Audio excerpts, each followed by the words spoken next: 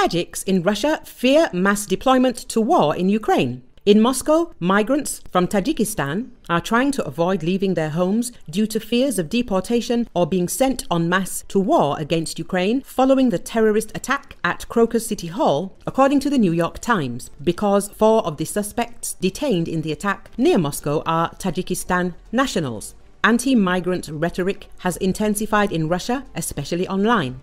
Xenophobia has been spreading most actively in the pages of so-called war bloggers and supporters of Russia's invasion of Ukraine, who are predominantly far-right.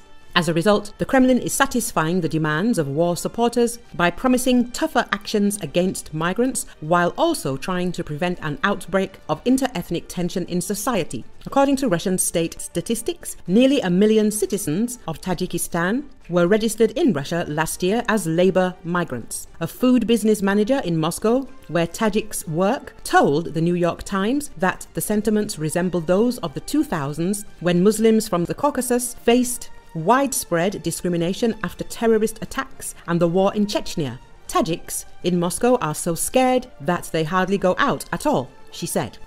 They fear not only deportation, but also involved in the war in Ukraine, said 25-year-old Seydanvar, a Tajik human rights activist who recently left Moscow. Tajiks are really afraid that the Russian authorities will start sending Tajiks to the front en masse to fight as a sort of revenge against our Tajik people, he said. The Tajikistan embassy in Russia warned its citizens over the weekend not to leave their homes unless necessary, and one migrant advocate told CBC News she has received thousands of inquiries from migrants who are on high alert and in some cases facing increased racism and scrutiny from authorities.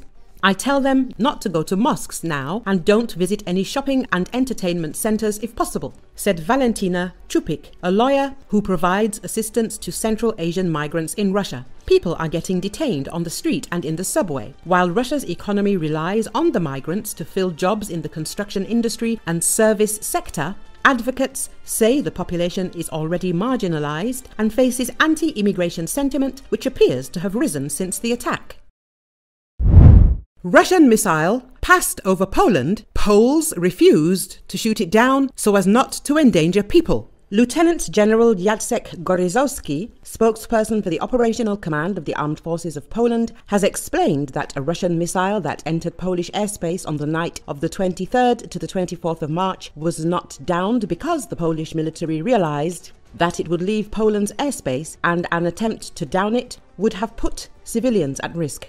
Goryzowski explained that the decision not to shoot down the missile was taken by the commander of the Armed Forces Operational Command. The decision was based on the information from our radar systems. The assessment of the missile's trajectory, speed and altitude showed that it would leave our airspace, he added. He added that an attempt to down the missile would have posed a greater risk for locals. A missile weighs over 2 tons, 400 kilograms of which is the payload. After the missile had been downed, missile debris would have fallen on our territory. The remains of the effector used to down it would also have landed there, he explained.